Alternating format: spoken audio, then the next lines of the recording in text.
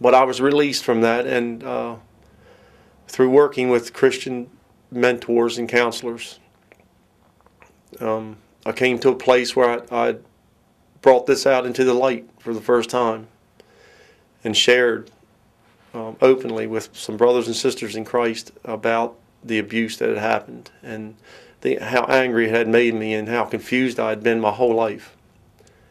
And I wish that I wish I could go back in time and erase some of the mistakes I made because of what was inside of me.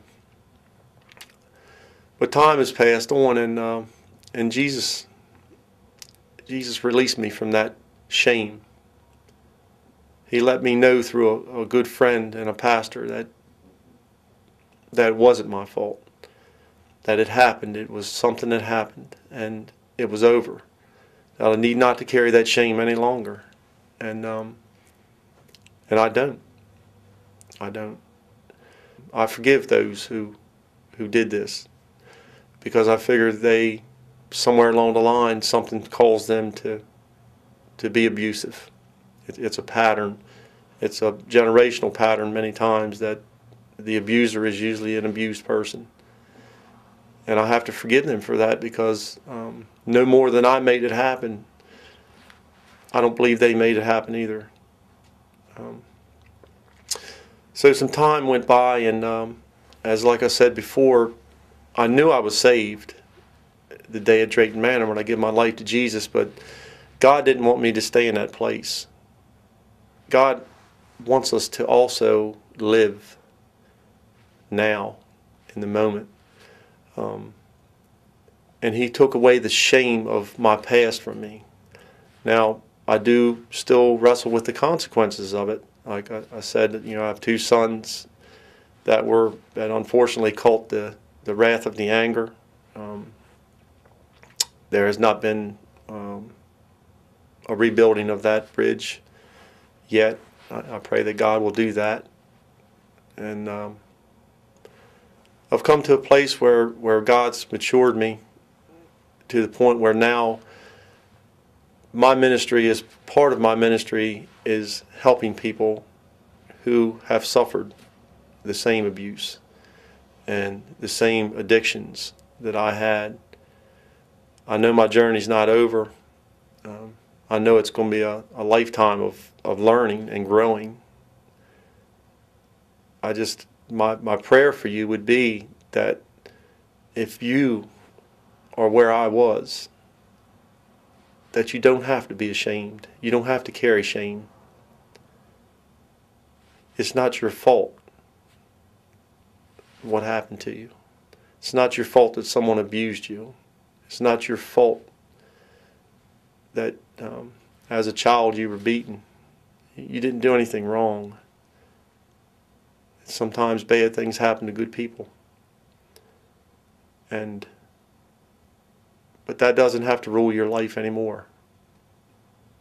And I say to you that you need not be ashamed, and you need not feel guilty that you did something wrong. You just need to understand that God knows everything that's ever happened in your life. He was there. He knows. Hiding from God, I found in my own life, was simply putting a border up between me and healing. And I just choose not to ever walk in that again. I choose to walk in freedom. And that's what I've found in my faith. I've found healing, which is continuing. It's a day-to-day thing. I found that when I accepted the love that Jesus offered me, it indeed, it freed me up to find true freedom. I often comment that my wife, Kathy, I'm married to now for 15 years, I really don't know. Matter of fact, I can say this is a true statement. I didn't know how to love her. I had no clue what love was. To me, it was a word that I associated with the pornography I used to watch.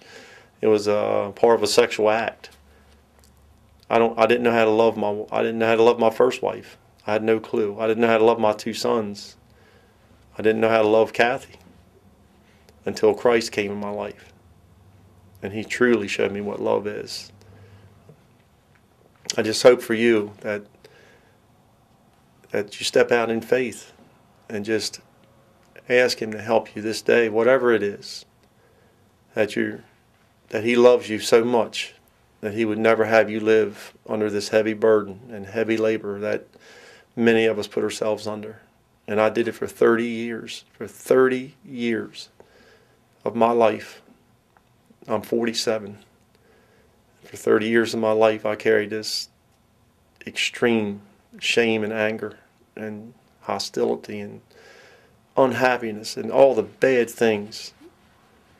And until I truly embraced the Father's love, I didn't really know what love was. I had no clue.